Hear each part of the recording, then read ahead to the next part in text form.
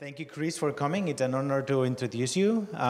Kris Hauser, he's an associate professor at Duke University, and you're an all-American researcher. You did your bachelor's at Berkeley, and then PhD at Stanford.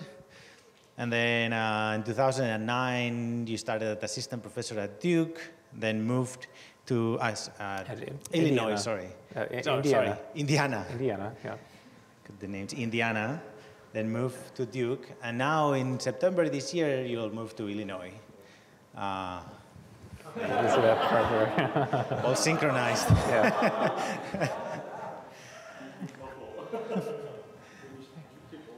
I should keep going. Yeah, I'll be. I still have a student there, so. So that's exciting.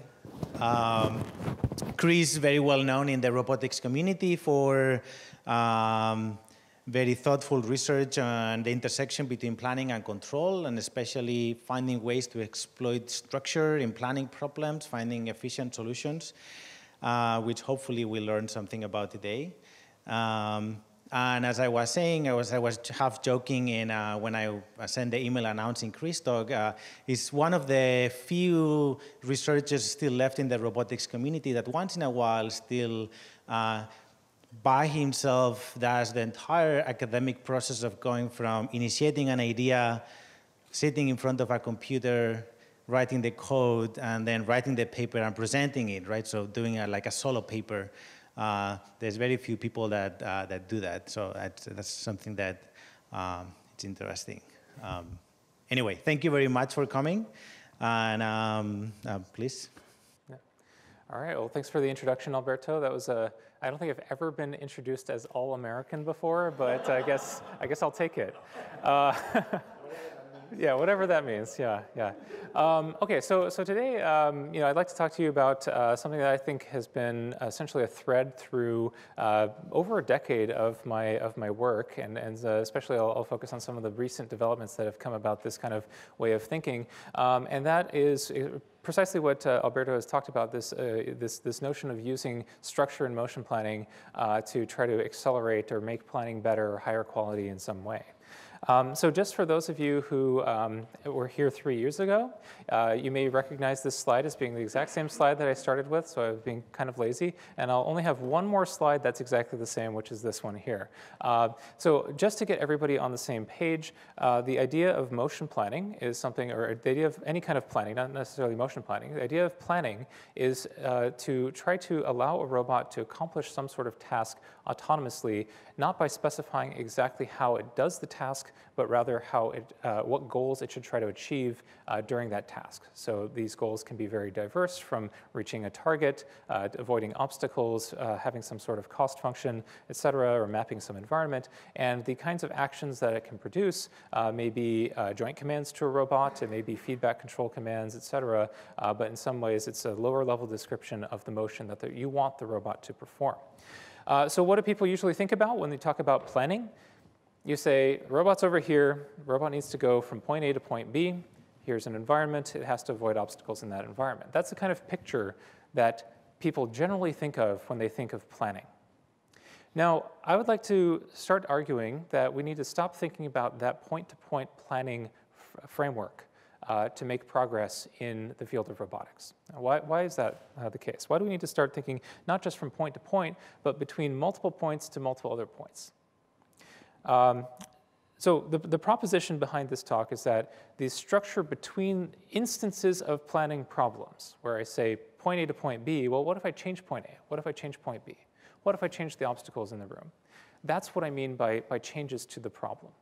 And what I'd like to understand is how these changes to the problem influences the outcome, and then how those kinds of changes from a theoretical perspective can change the way that we solve these planning problems to get faster planning, more reliable planning, or better solutions. So I'll start to talk about a formalism for thinking about problem instances and the changes between them, and that is known as a codimensional set of parameters. Once we've looked at this formalism for a bit. I'll talk a bit about my students' recent work, which dramatically improves the quality of control learning for nonlinear dynamic systems using discontinuity-sensitive machine learning models. I'm a planning guy, but we have some relationship to machine learning, it turns out. So I'll talk about two models in particular. One is called a nearest neighbor optimal control. The other one is called mixture of experts optimal control.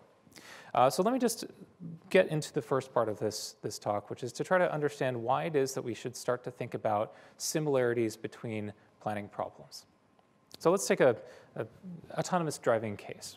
We have some sort of scene, we have some sort of rules of the road that we need to obey, obstacles that we need to avoid, certain dynamics of our vehicle that we need to take advantage of. So in this case, the best thing to do, it's a kind of traffic scenario. You might want to go and turn into that right lane to kind of get past that crosswalk so you're not in the middle of the intersection. It's legal to do so, and it makes progress along your route, right? So why might we want to think about, in this scenario, why might we want to think about multiple planning problems? Well, the first reason is that if you build an autonomous car, it needs to solve planning problems all the time.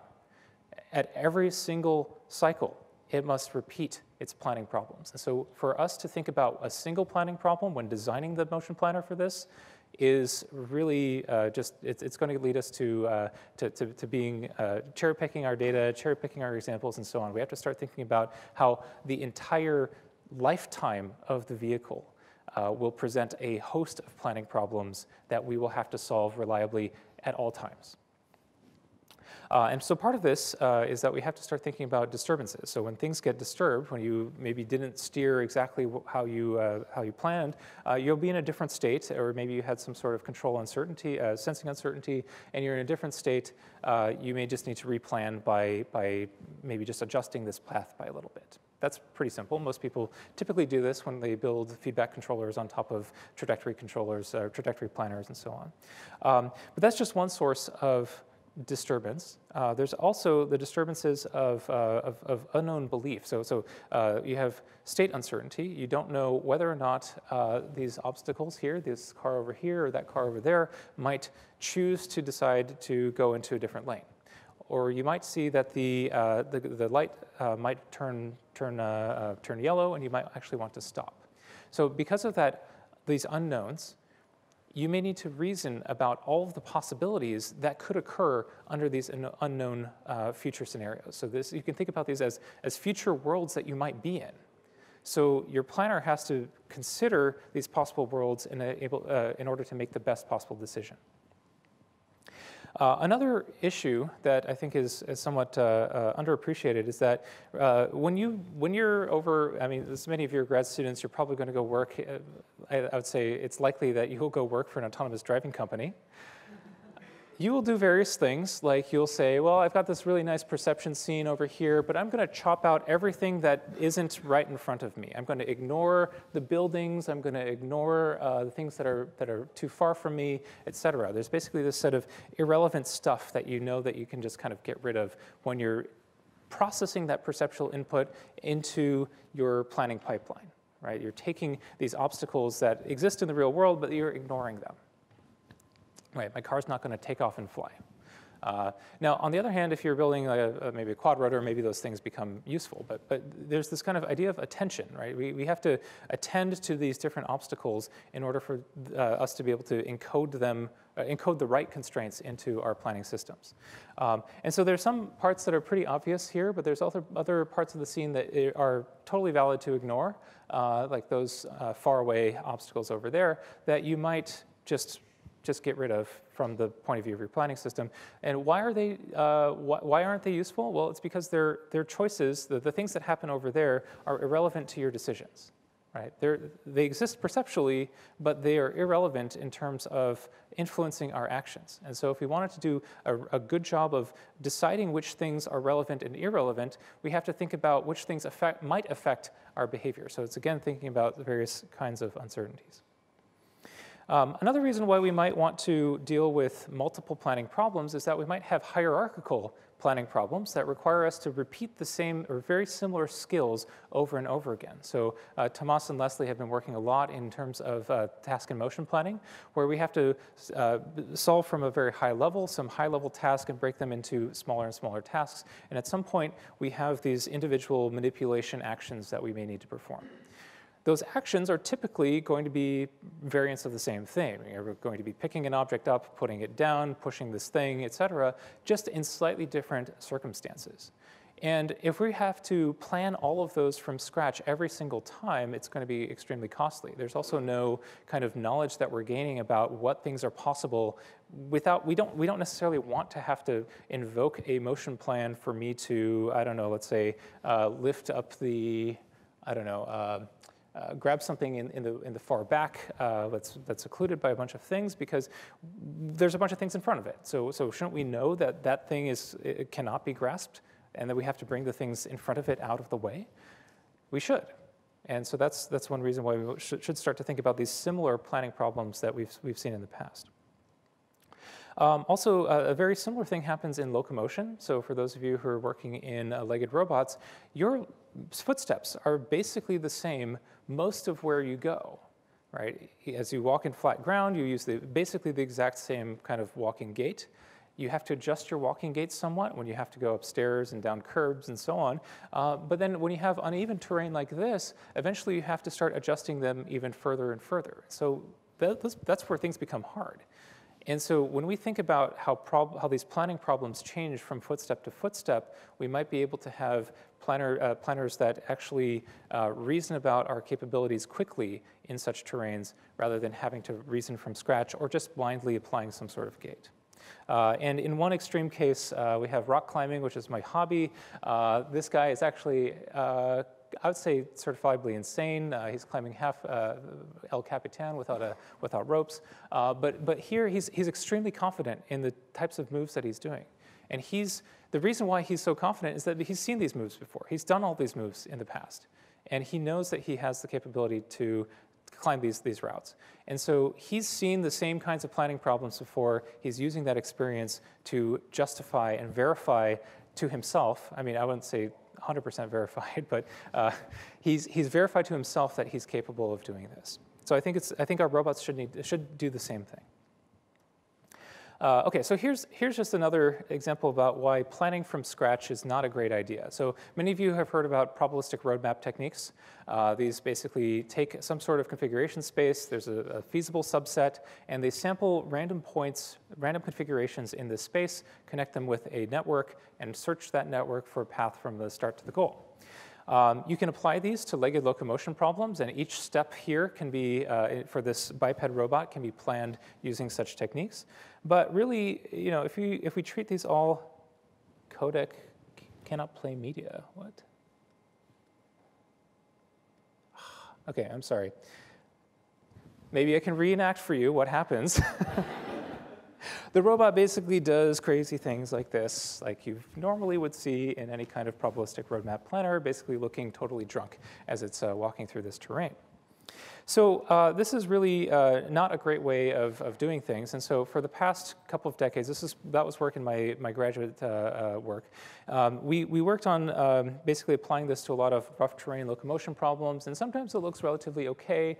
This is a ladder climbing problem where there's a kind of simulation of this humanoid. And it's basically planning each of these steps from scratch. And it's basically constrained enough so you have a reasonable looking kind of climbing motion. This took 15 minutes to plan back then. Now, using experience for the DARPA Robotics Challenge, we were able to do the same thing. We did it on a real robot, and this is a ladder that's inside one of our labs. Our techniques were able to plan for this motion in 15 seconds because it's seen other kinds of ladders like it. And so it's using that same sort of experience to adapt its knowledge from one planning scenario to another. So it's faster to plan this than to actually execute it, which I think is the measure of success for any kind of planner. Okay. So how does this work? Well, I mean, we have a very complicated sort of set of constraints on this problem. Any kind of locomotion planning problem has a vast number of constraints. We have a high-dimensional configuration space. We have this kind of virtual base link as well as many joints. We have to obey collision constraints, joint limits, torque constraints, and also various frictional contact constraints.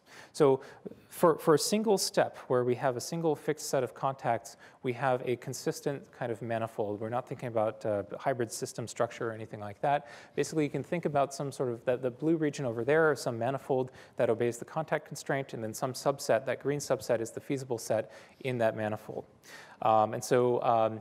What we can do is we can adapt our planning techniques to planning on this manifold.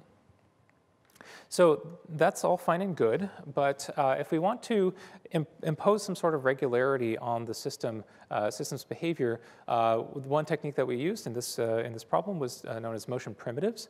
And the idea is that a small change in the parameters that define these constraints, right, the location of the contacts, the orientation of the contacts, et cetera, we hope that the small change in those parameters leads to a small change in the size of this feasible set F, that green region that I showed on the previous slide. So the idea is that then existing solutions to problems where we've seen it for some setting of the parameter theta can be adapted to some new setting of the theta, let's say called theta prime. So you can take, for example, a flat ground step. Oh my gosh, I think I must have changed my file paths around, so I'm sorry that this isn't working. But in any case, you can take a motion clip that's adapted for flat ground and change it to a stair step with very little computation. So the idea is that we have a new start and a goal for a new kind of feasible set that we have not seen before. First, we transform the primitive to match the start and the goal. Then we use a sampling-based planner to sample near that primitive, and then basically we find points that if we do intersect an obstacle, we sample around it, and we end up connecting the paths together to get something very similar to our input path, but also respecting the constraints of the new problem. So this works quite well. So in general, the kind of idea of exploiting regularity is to think about the inputs to a planner. The inputs to a planner are the model of how the system works, the objective function that you want to use, and the output of the planner should be the solution. What we want to do is think about a similar model, a similar objective, and we want to get some output out of it, the changed solution out of it. So if we were to slightly shift this obstacle here, maybe that's one of our changes of the model, we should hope to see that the solution also has a correspondingly small change. So the big question that we want to ask is, from a theoretical perspective, how much can you change your constraints so that you have a correspondingly small change in the solution? There are cases like this where we've moved the obstacle slightly, but now we've completely changed the nature of the solution. You could either have a completely different homotopy class that your solution lies in, or maybe even no solution at all. So we need to be careful about how we define similarity in problems and in order to make any kind of conclusions about how the solutions change. So let's see, at this point, so I will go into some of the details. I want to kind of switch the kind of focus so most talks save all of the videos to the end. I'm going to show you all the videos up front to kind of get that out of the way so that we can hopefully think about the theory without having distractions of seeing videos. Because as my ex-wife used to say, she did some statistics stuff, n is equal to 1 equals bullshit. So videos don't tell you anything. But I'm going to show you some videos now just to get them out of the way, because otherwise people don't pay attention. Let's see. So first of all, let me just give you some of the conclusions here. We can solve globally with these kinds of techniques that we're developing, we can solve globally optimal, collision-free, redundant IK problems in sub-millisecond time, basically using the kind of techniques of using experience to accelerate our solve times. So here I'm just showing that you basically get close to 100% success rates with sub-millisecond running times for very complicated globally redundant IKs problems. Here's some other examples. We're able to, what the hell happened with my, oh my God, okay. This was just working yesterday.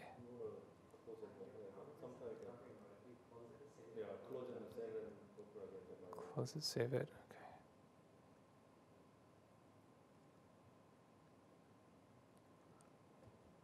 Yeah, this is just working.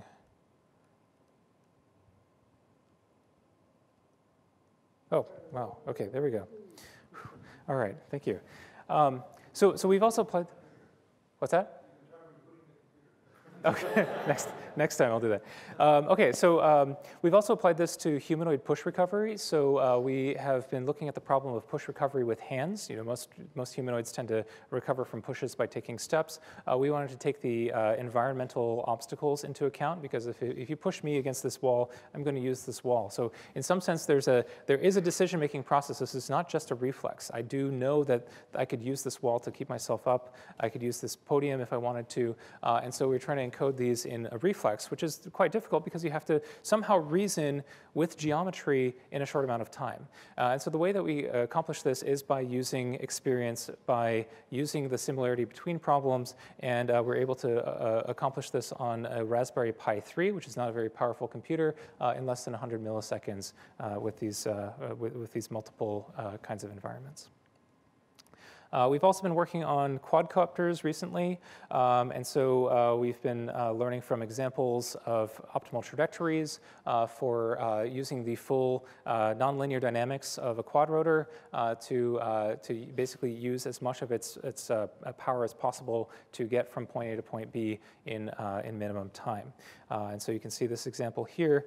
We've also recently extended this to cases with obstacles.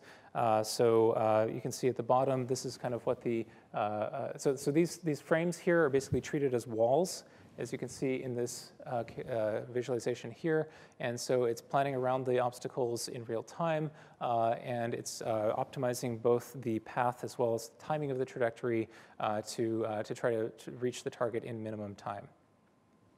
You can see him kind of ducking through the target here.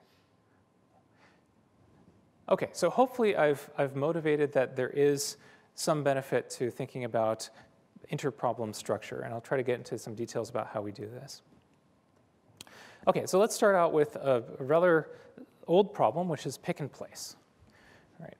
So this has been around since the 1990s, perhaps even earlier, where we formalized the problem of pick and place planning using two different kinds of discrete modes. One in which the robot is moving without touching the object, one in which the robot has grabbed the object and is moving the object around. These are called as transit and transfer modes. So in the transit mode, you can see that only the robot moves, whereas in the transfer modes, the object moves with the robot. So if we think about the joint configuration space of the object and the robot, we can start to formalize what this notion of co-parameters or co-dimensions. So if you think about objects and robots in a joint configuration space, we can think about in some dimension the robot is moving, and in some orthogonal directions the object is moving. So I can only draw 3 dimensions, so I'm going to say that the robot is 2-dimensional and the object is 1-dimensional in this case, but you can think about this in a higher dimensional space if your mind so permits you to. So if you think about this, transit configuration spaces, if you're in a transit space, the object is in some location. You can move without touching the robot, and you're moving in a subspace of the joint robot-object configuration space. Now, if the object were to move, somebody were to move it or the robot were to move it, you'd be in a different state space or different slice of the state space. So here, these configuration spaces in transit modes, these slices are the set of motion parameters. These span the set of motion parameters that you're allowed to change, whereas the other dimensions are codimensions. They are not allowed to change until you've made contact. On the other hand, if you are making contact, this is kind of an abuse of PowerPoint. I've just rotated the thing 90 degrees. So the grasp variables are in a different dimension than the object motion dimensions. So for different grasps of the object, the configuration space that you're working in is different depending on how you've grasped the object. Actually, unfortunately, I probably should have drawn that these are actually nonlinear subspaces as well. But you can kind of think about them as sheets in a kind of book, a kind of wavy book. So you can start thinking about these codimensions in a variety of different ways. So you can start thinking about them in terms of basically slices through some sort of space. So you have a feasible set, but there's slices that you can move along. And if you want to switch between the different slices, you switch to a different mode of operation. You can also start to think about the space of configuration spaces in different ways. How might you like to change the obstacle locations so that a path exists? And so this is one of the projects that I worked on, which is called minimum constraint displacement, where you can change, the goal is to find how to change the environment as little as possible for you to find a feasible path. And so the structure that I'm talking about here is this joint structure of the topology of this of the problem in C-space joint configuration space. How do we think about these topologies? How do we think about these semantics? There's other things that we can talk about, like how do you efficiently plan in these multimodal problems like pick and place. I did some work back in my graduate school days and near the end of it where we came up with various planners that planned efficiently in multimodal configuration spaces. One of them that's one of the most I guess generalizable one is called the probabilistic tree of roadmaps. Basically, this builds roadmaps in kind of a hierarchical way. One is that it explores which mode that you're in, and it also then, at a lower level, explores paths within that mode. The way that you sample modes ensures diffusion in the coparameter space of your modes, and so you have to basically reason about how well you're exploring the codimensional space, not just your configuration space. And by doing so, you can prove that it's probabilistically complete even with a continuous infinity of modes, if you have a goal set that you have to reach. So this hopefully will play. And so we did a few things with this ASMO robot. Basically, there's this kind of constraint that we had to work with the robot in that it couldn't walk and push at the same time. And so switching between walking and pushing walking and reaching was a change in mode, but also switching from reaching to pushing, basically from transit to transfer, was also a switch in mode. And so the planner was able to reason not just about how it switched between modes, but also the motion of doing reaching and pushing. Another thing that I mentioned a second ago was reasoning about constraints. I think that's really interesting for people in the planning community to start reasoning about constraints. So for example, we come up with, I don't know how many of you have actually run a sampling-based motion planning planner before? How many of you have ever had an infeasible solution? Like pretty much everybody. And what happens when it has an infeasible solution? Nothing, right? It just runs. It consumes all the time that you want.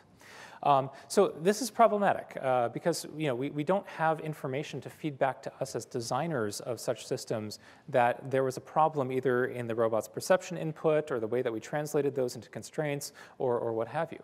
And so if we reason about constraints and how they might change to give us a feasible problem, we can do things like diagnose planner failures. We can figure out that this thing was encoded improperly, or the perception system hallucinated that there was a thing right in the way of the thing that we wanted to grasp. We may also need to figure out navigation and manipulation of movable obstacles. If there are a bunch of things that we need to rearrange, we can do kind of backwards reasoning. We can say, these objects are the ones that I need to remove in order for me to get that thing in the back. And you can also, interestingly, plan under state and environment uncertainty by thinking of possible worlds and thinking about how those can be removed to make things actually feasible. So there are two things I won't really talk much about, but you can look them up. Minimum constraint removal has been one kind of very foundational method for dealing with removable constraints, where there's a discrete number of possible constraint changes, basically active or inactive. And you can think about this as having a discrete number of codimensions in your space, basically 2 to the n possible modes that you might be in, where n is the number of obstacles. There's also a continuous variant of this, which is called minimum constraint displacement, which allows you to move obstacles and try to minimize the amount that you move obstacles to get a feasible path. So just a couple of examples of this. That picture over there is a query saying, OK, you should go grab the middle cup. And then the plan over there minimizes the number of constraints that are violated to reach that cup, which are that, well, there's some doors that are in the way. And so you could do backwards reasoning by saying that those doors need to be opened for you to grab that middle cup. OK. So I'm going to kind of switch over. These are various ways of trying to do reasoning with these coparameters. But I'm going to talk about some recent work that my student has done on connecting coparameters to robot learning problems. And a lot of people are very excited about robot learning. There have been a lot of really beautiful demonstrations of tasks that have been learned through data, ranging from flight to manipulation to legged locomotion. And these problems are really exciting to see that the robot's doing something like a human does. But one of the kind of disappointing parts about robot learning is just how much data do you actually need to get a robot to learn something reliably. So for example, this image over here was from some of Sergey Levine's work. I mean, it's good work, but it's also somewhat impractical. I mean, he was working at Google at the time. They bought 14 identical robots, 800,000 examples, and they were able to get about 80% success rates in their grasping, which is it's still pretty good. But it's also perhaps not what we want to see from robots. We don't necessarily want to have farms of robots before we can perform a given task. So questioning how much data do we need to learn control tasks reliably is something that we should be looking at from a theoretical perspective. And I think there's a very particular structure of control problems that have to deal with codimensional structure that should be exploited for us to get better than this in terms of how much we need to learn. So what I'm proposing is that rather than just having robots learn sort of willy-nilly through reinforcement learning, we can try to seed their learning through optimal control, optimal trajectories that we can generate using our favorite planning and optimization algorithms. So this is something that my student Gao Tang has been working on. We basically have been generating lots of trajectories for dynamic control problems. On the left is a planar car problem that's a second order Dubin's car. And on the right is a planar quadrotor problem that has 5 degrees of freedom. So these databases can be used for learning, and I'll show you how. One thing to think about when you look at these kinds of images here is that we have, for every point in this state space, we have a trajectory to get to a goal. And so the codimension here is the starting point. Right? The goal is always the same. The starting point is different. If you wanted to generalize, you might have different goals or different obstacles or what have you. But in this case, we're just going to start with the start state being different. So the question is, how well can we learn the map from initial states to optimal trajectories? So again, we're going to have this kind of continuous codimensional space. Theta here is the parameter. And what we're trying to learn here is a map from those parameters to the optimal trajectories, or the optimal actions. So this is a map I'm going to call x star of theta. And the star here means optimality. So we're trying to use optimality as a sort of regularizer for what we have to learn. And so the question is, how well can we learn this map? And what are the properties of this map from theta to x star? More formally, we could call this a parametric optimization problem. We borrow a lot from the parametric model predictive control literature here. So there's a problem parameter theta. There's an optimization variable x. This is the trajectory that we're trying to optimize. And you typically have some sort of nonlinear optimization problem that you're trying to solve here. And all of the constraints depend on theta somehow. Well, some of the constraints may depend on theta, some may not, but in any case, some of them may. So this is the parametric optimal control problem. We're assuming that there are bounded first and second derivatives of each of these functions. So the first result is that the problem optimum map x star is typically only piecewise continuous and only piecewise differentiable. An example of this would be the navigating around an obstacle problem. Let's say that the parameter here is the location of this obstacle. If the location of the obstacle were to the right, then I would want to go to the left of the obstacle.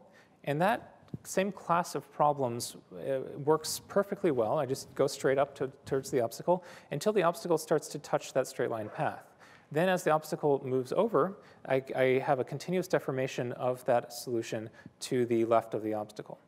At some point, once the obstacle passes the midline, the optimal solution passes over to the right. And then it kind of follows the obstacle until the obstacle passes again from the straight line path. So we have this interesting sort of structure, this discontinuity that we would like to be able to capture. And one interesting thing is that discontinuities tend to violate the assumptions of most traditional function approximators, like neural networks, for example. So there's also, you could think about since this is piecewise continuous and piecewise differentiable, you could think about breaking up your space into regions in which you have continuity. And what you can show is that in the neighborhood of some point, if you're in the interior of one of these regions, you have a neighborhood around you that has a continuous set of optima that you can basically deform to in a continuous manner. There's some details about the active sets that you have to kind of take care of. Basically, these have to stay the same within these regions. In the worst case, there are an exponential number of these regions and the number of constraints that you may deal with. But in any case, these do exist. There's a finite number of them, but they do exist. Another result is that if you had a perfect learner, if you had an example in each of these regions, and if you could possibly identify exactly what these regions were, you can use basically just a nonlinear equation solve to adapt to the optimal example for something that's not in one of your example points, but within the same region. But this is kind of problematic. This is a theoretical result, and you can't necessarily identify exactly which region you're in just by looking at that parameter. That basically begs the question of what your optimum actually is. So if you could solve that problem, you would already be able to solve these problems to their global optimum. So basically, you can't do that practically. So what you can try to do, rather than just do function approximation, is you can try to take, because there's all this kind of noise in this identification of which section you're in, what you can do is actually use k-nearest neighbors approximation. But rather than just taking the nearest neighbor and using it to approximate your optimal solution, you can try local optimization from each of those k-nearest neighbors. And we know how to do local optimization very well and very quickly. So basically what this is saying is that if there's a query problem that you're trying to solve for, and there's a bunch of kind of example problems, if you choose k of those neighbors, as k grows larger, it becomes more likely for you to be able to find a problem that is adaptable to your novel problem. So some experiments for this. So how many data points do you typically need? How many k do you typically need? Basically, we can only determine those through empirical testing. We've done some comparisons between random restarts, where we use local optimization from random initial guesses. We call that RRN, where n is the number of initial guesses. There's also this technique that we just talked about, was called NNOC. So we solve optimal control problems using this k-nearest neighbors approach, and k here is going to be a parameter to NNOC. We also showed that there's a sensitivity analysis that you can do to try to better adapt the solution for one problem to a similar problem, basically using the Jacobian of the optimum given the parameters. And we had a test set of 500 random states. We obtained optimal trajectories and generated data sets that way. So we have two metrics in the next couple slides. One is the average computation time to coming up with a solution, and the second is the global optimum rate. So what fraction of solutions do you have that are globally optimal? By globally optimal, we mean that we've solved a ton of problems for a particular problem instance, solved a problem instance many times with many different solutions. We pick the one that's the best, and if you're within some epsilon of that best, we're considering that a global optimum. Okay, so for that planar car example, where it's a double integrator Dubin's car, you can see that the cost for random restarts grows basically linearly in the number of restarts. You just have to run n different local optimizations, and so costs become quite expensive. That's the blue curve. Now, with our technique, the NNOC, with sensitivity analysis, you can see that there's barely a blip over here. Right? This is solving these problems within milliseconds. Now, the global optimum rate gets pretty good when you have 100 random restarts. You have a much higher chance of getting something in the globally optimum basin of attraction. But you can see that for NNOC with 5 or 10 k nearest neighbors, you get much better global optimum rates, close to over 99% for 10 nearest neighbors. We also had a quadcopter problem. The quadcopter example is actually, in some sense, actually easier than the planar car problem. Oh, we have a question, yeah. In the general case, so this looks a lot like explicit FEC. So in the general case of nonlinear costing constraints, those like active set, the regions in which the active set is changing to be very weird looking. So yes. Are you giving up on explicitly sort of thinking about the shape of those, and that's right. You're just basically sampling? That's right, yeah. So doesn't that kind of get out of control dimension pretty quickly? Like how many samples you need to actually make sure that your lookups are informative about the active set? That's absolutely right. So this is our kind of first pass at this, and certainly k-nearest neighbors are not, they don't scale well to high dimensional spaces. And so our next variation of this is going to use learning to, deep learning techniques to try to generalize better. I will say, though, that it's not perfect, and so we can't go up to hundreds of dimensions and expect this to work perfectly. So I kind of will explore a bit of the kind of limitations of this in terms of scalability. Right. Yeah. So, but it is a good point. We're basically getting rid of trying at all to find those regions, and instead we're just trying to find discontinuity-sensitive learning techniques or discontinuity-aware learning techniques that are tolerant to those discontinuities. Okay, so getting back to this quadcopter example here was even easier. Basically, you can see the same problem with the running time of random restarts. We're still at just a few milliseconds to solve for NNOC. And basically, so 5 or more nearest neighbors gets you 100% success rates on our test set of 500 problems. So I wouldn't say that's exactly 100%, but it's quite close. So this is, in some sense, a much easier problem than the previous one. So let's just look a little bit at some of the parameters, some of the effects of parameters. So one thing that you can see is that, so I've plotted various, so there's NNOC that has basically no sensitivity analysis, basically just taking the solution to a previous problem and running local optimization on that to find the solution guess for your new problem. Then a sensitivity analysis is shown in the dotted lines. Basically, we can see that sensitivity analysis does work, and if you want details about that, you can look at the paper.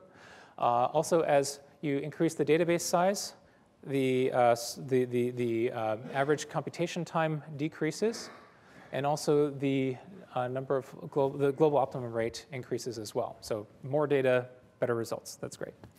So this global optimum rate also means that you're more likely to find a example in the global basin of attraction of a global optimum. And also the more samples you choose, the more nearest neighbors you choose, the more likely it is that you find one appropriately. So you can see there's actually a pretty significant gap between just using the nearest neighbor and using 5. And then extra boosts by going from 5 to 10. Okay, so then getting exactly to your question, we were thinking, well, nearest neighbors is not fantastic in terms of scaling to higher dimension. And we observed this. If we're going to 10 dimensions, we were not having, we needed a lot more data. We need millions of examples to do any better. So what we started to look at was using neural network approaches to try to generalize from these examples a bit better. So this here is a plot of a very simple, actually it's a fully actuated pendulum. It can actually just swing up from one side to the other. This is the state space of, theta is basically the angle of this pendulum. It's trying to get up to the vertical point, and then we have some some velocity here. There's basically 3 classes of trajectories here. One that just goes straight up, the other one which goes kind of backwards, wraps around 2 pi, and the other one wraps forward around 2 pi. So there's basically 3 classes here denoted by those red dots.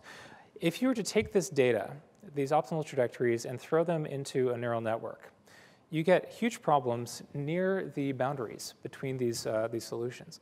So a neural network, if you took that initial state up there at about 1.5, the actual optimal trajectory gets you to this solution here, but the neural network prediction gets you to somewhere in the middle.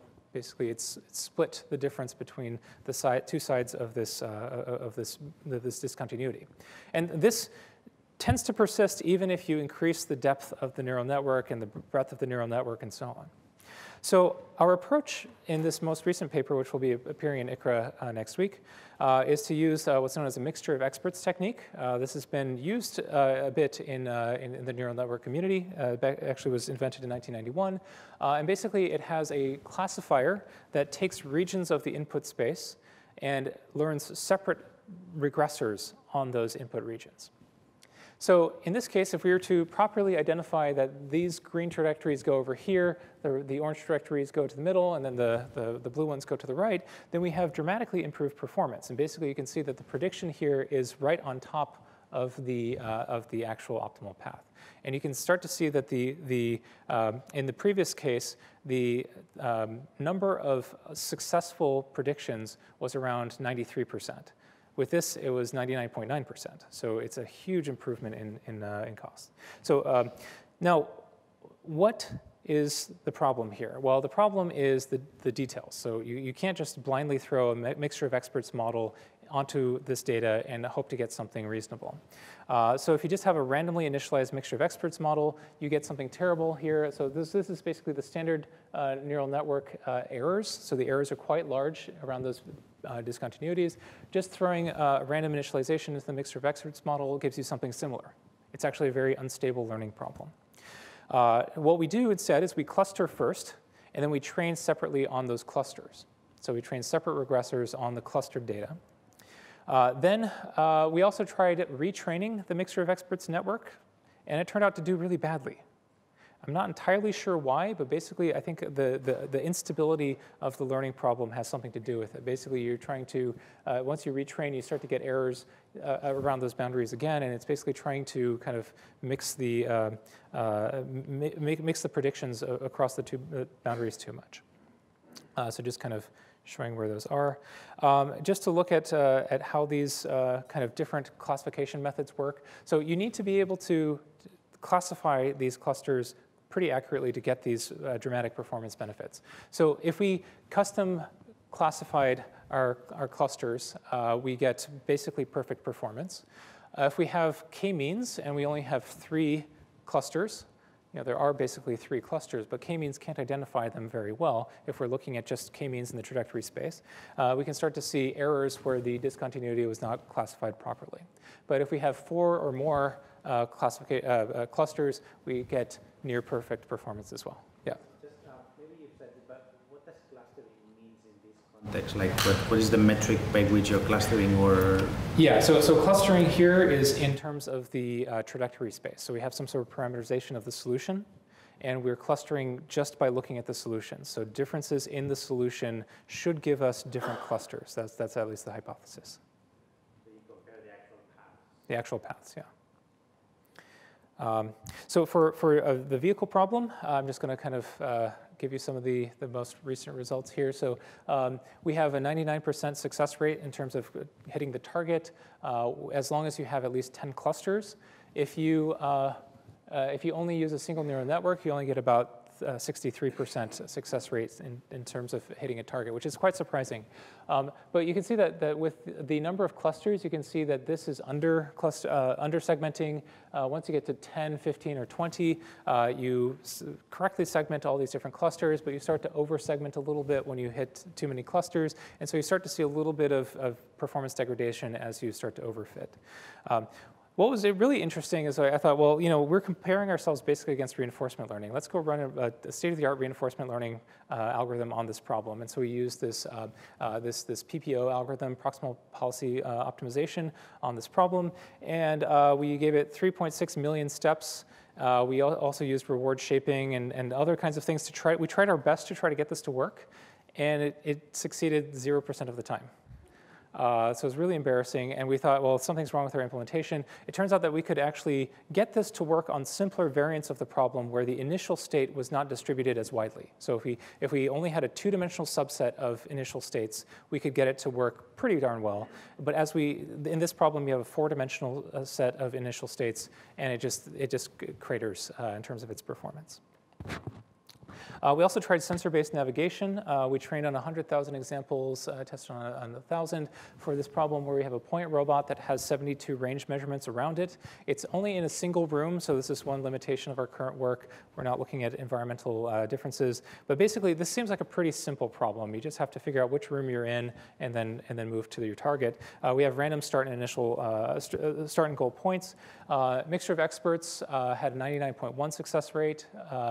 And it was even higher if we were able to cluster specifically in terms of the room that the start was and the room that the goal was. Standard neural network got 96.4%, and PPO also didn't do so well, 2.8%. So I think this is really promising. I hope that I've convinced you guys that this is a really useful kind of approach. I would just like to conclude by having some takeaways. First of all, I think that planning should not be considered as a point-to-point problem. There's lots to gain by understanding these structures and exploiting them in our planning algorithms. And I think these are giving a little bit of insights into the performance that we're seeing from controlled learning in robotics. I think we should not be just blindly throwing deep networks on top of everything. I think we should start to understand some of these structures, where discontinuities lie, et cetera, in order to get better performance. So there's a few open issues I'd like to kind of leave you with. First of all, how long can we avoid this curse of dimensionality? We used fairly simple problems. We went up to a couple dozen of dimensions. We would like to be able to also apply this to even higher dimensional problems, but there's a couple of things that I'll talk about that are limiting us. One is sample efficiency. Another one is something a little bit more practical. I'll just mention in a couple of seconds.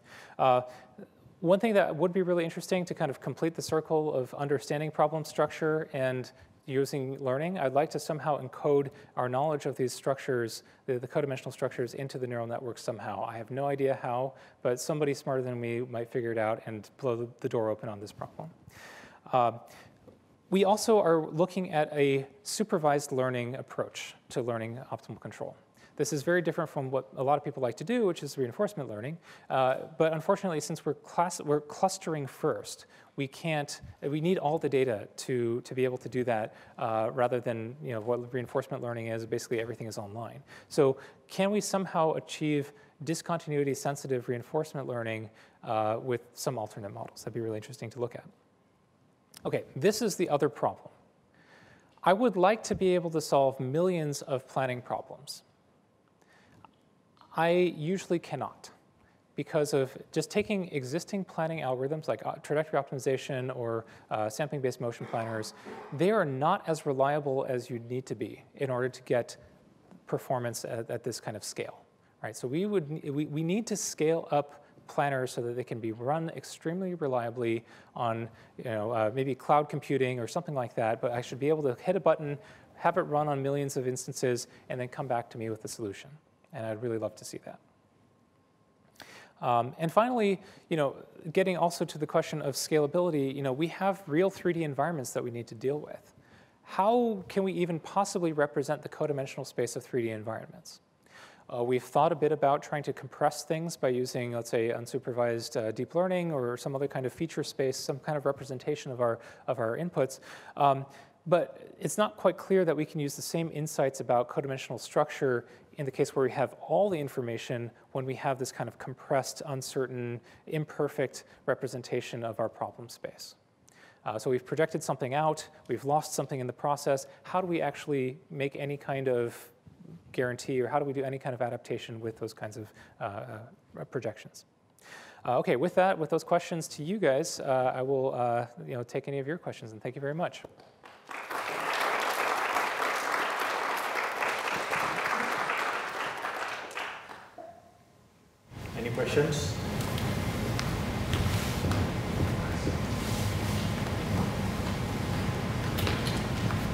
It's working out. Cool.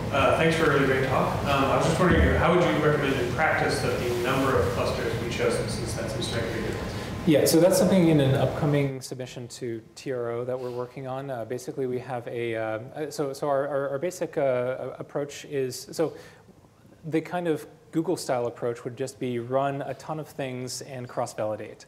We don't really like to do that because it takes several days to do just one training process. So what we have is we have a set of metrics that we're proposing to look at inter-cluster and intra-cluster similarity, and there's a kind of fingerprint of a given set clustering method that you can use to kind of see where things are about correct. And we've shown that that is a pretty decent kind of rule of thumb that would help you choose that cluster count. Thanks. Nice talk. A couple of questions. One is for the choosing K, have you thought about using Bayesian non-parametric K-means, which would address that problem pretty well, I think? That would be cool. Yeah, we're not clustering experts, so when we talk to people who do that, I mean, are you an expert? Because we'd love to talk to you about it. I just actually am not a clustering expert, but I recently discovered that there's a very nice framework for doing unknown amount of K means. Awesome. Cool. Thank you. And then another one is to clarify scope on the like fitting the pendulum and stuff. So is it very much in the category of we have an expert, so trajectory optimization, whatever it is, solve the problem, and then we're doing supervised learning of that. And then in your mind, is that delivering on the promise, or is it kind of tangent to the like exploiting the codimensional structure for planning? Because I do really like sort of when you were setting that up, but then because that method isn't like really addressing the planning process, but rather kind of fitting something else that does the planning. Yeah. So, but I don't want to say like, oh, I feel like that didn't deliver on the promise, but I mean, I do really like the setup, and I do think that there's a lot of cool structure. I mean, our lab has thought a ton about like the structure of the pendulum problem, and I do think it's really cool. But yeah, what do you think? Yeah, so I completely agree with you that there's kind of this kind of split personality with this talk. I mean, in one sense, we're looking at algorithms to try to exploit the structure, but on the other hand, we're exploiting the structure for something totally different, which is just speed. Like we just for learning, my whole goal of this is to have planning so fast it can be used for MPC. For complex nonlinear problems. So for that second half, we're not using the structure as well as we should.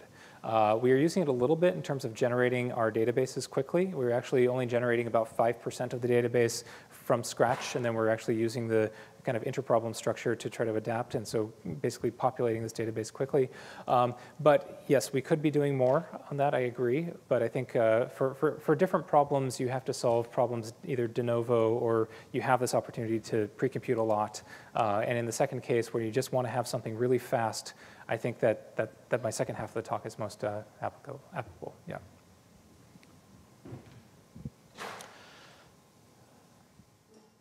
Okay, so I'll ask you a question first, and then can you go one slide back? I wanted to sort of poke you a little bit on one of the items there on the reliability, solving millions of planning problems, and what does reliability mean? Especially in the connection to clustering, right? So it seems to me, I mean, I really like the idea, but I think that one of the essential issues there is how do we need to formulate this planning or controllers or optimal solutions so that then clustering makes sense, right? So if I just run my sampling-based planner, the solutions that it will give me they have some stochasticity, right? So what does clustering mean in that context? Right, so that type of problem, this noise, this stochasticity makes clustering hard. And I would really like to have very close to optimal solutions in a global optimum of these problems. And so that is very hard. There's always going to be some sort of stochasticity. We are not able to guarantee that we have an optimal solution all the time. But if you have a high enough probability of doing that, you can kind of throw out the outliers with a little bit more confidence. Basically, confidence in these clusters translates directly into performance. And what I'm saying is that it's like garbage in, garbage out. If you don't have high quality initial trajectories, this whole approach is doomed to fail. So for problems that are really complicated, like humanoid navigation, so we're trying to do multi-step fall mitigation now. And it's really hard to optimize those in a reasonable amount of time and with a reasonable amount of confidence that they're optimal. Sometimes you don't even get feasible solutions out of these numerical optimizers. So you can't just throw IP-opt at something and get even a feasible solution out many, many times. So I would just like to see something that we could just call on. I don't even care necessarily that it takes a long time. I just want it to run and give me something close to optimum and just I could just throw that output into my output. So two questions that are related to each other. So you'll sample trajectories and learn a map from state to optimal trajectories, right? And first, my question, maybe I have to read the paper, but how do you parameterize these trajectories that you can cluster them? Basically, the trajectories may have different lenses. So you cannot just cluster them based on the sequence of x's. And why you didn't look at mapping from X to control as like a policy rather than X to trajectory? Did you? Yeah. Because that is the most natural thing. Yes. Those are excellent questions. So yeah, for the first case, we just discretize our trajectories relatively finely, and then we throw them through PCA. Then we run k-means. So basically, we find a low-dimensional projection of the trajectory space into some number of dimensions. And I need to look at the paper to see how many dimensions we cast them into. For your second question, that is actually a fantastic question. This is something that we thought about quite extensively and did a lot of experiments on. So the question is, well, why are we learning trajectories rather than controls? Why are we not learning value functions, for example? It turns out that so any kind of learning tends to corrupt your input in some way. You can't perfectly generalize to new examples. And what we found is that if you want to have extreme reliability, having the ability to optimize after the fact is very powerful. So rather than just following a policy blindly, that could lead you to some sort of local minimum or some kind of problematic location. We can use the power of the local optimization that we perform after we do the prediction to make sure that we have at least a solution that guarantees that we meet our dynamic constraints at least. Hopefully, does even better than the prediction too. So even if the prediction is off by a bit, you can sometimes correct for it. I don't know if this is a general kind of conclusion that we can make amongst all problems, but for us, we like to use optimization. We allow ourselves to use optimization, and if you do, then why not just predict the trajectory? Cool. So just touching up on what Pete said, if you're looking for non-parametric Bayesian ways of optimizing over a number of clusters, typically people use what's referred to as a Dirichlet process. Yeah. And so they have a routine called a stick breaking routine. It's a fairly well known or fairly well understood approach to trying to do, I don't want to decide how many clusters I have, just find me a minimal set that is reasonable to approximate my data. And so it works pretty well.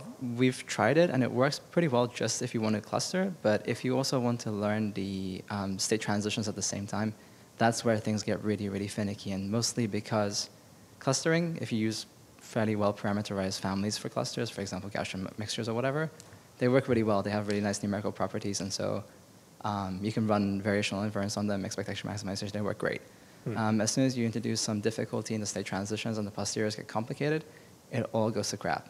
So variational inference ends up being your fallback. So they're a really good approach, but they're also really numerically finicky. So yeah, we found that a lot of these problems are finicky. Yeah.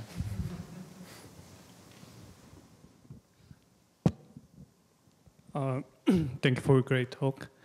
I especially like the changing the constraint to find the trajectory. Also, sounds to do that, we need to model the constraint in the planning process. Do you have any comment on it? Yeah, so getting constraints is, I think, one of the underappreciated problems of robotics. So we typically have a sense, plan, act framework. We have some kind of perceptual input, but typically that's where the perception people end. Planning people tend to begin with constraints, and there's a gap between. And I really think that we should start to think about that more seriously.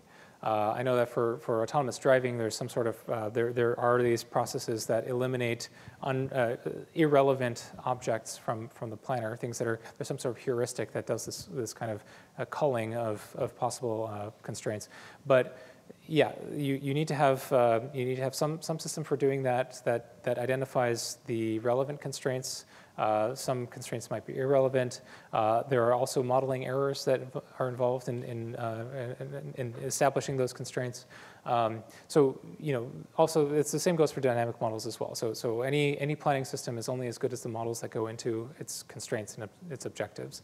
So it is a very important kind of concern that you as a robot designer need to really think carefully about. I don't know what else I can say about it.